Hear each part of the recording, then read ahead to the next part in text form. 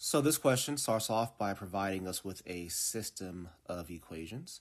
This is a very interesting system of equations. Here we have, first of all, they're both isolated for y. Here we have y equals to 4x. Here we have y equals x squared minus 12. The question says a solution to the given system of equations is x comma y, where x is greater than 0.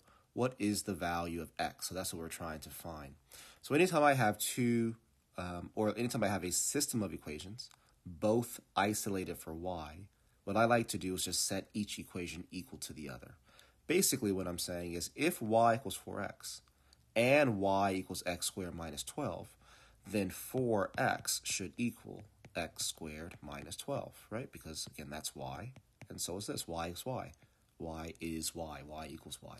So 4x equals x squared minus 12. Now I'm going to subtract this 4x to bring it over to the right-hand side so that I have a trinomial here equal to 0. So I'd have 0 equals x squared minus 4x minus 12.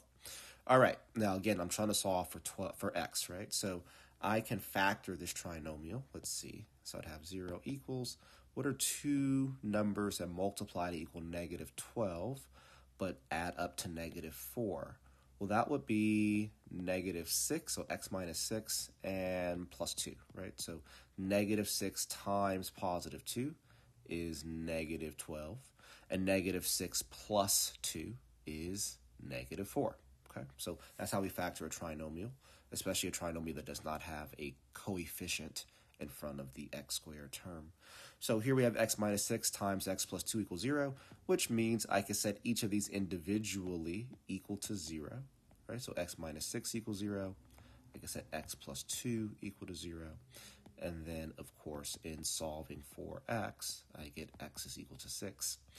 And here I get x is equal to negative 2. Therefore, either of those should be the correct answer. Oh, I see. No, not true. It says where x is greater than 0, so be very careful. And it's a good sign. If you have more than one answer, just go back and make sure that you've read everything correctly. Sometimes there's more than one possible answer. But in this case, we are told that x has to be greater than 0, which means we're not going to count this x equals negative 2, and therefore our answer is just that x equals positive 6. So our answer here is 6.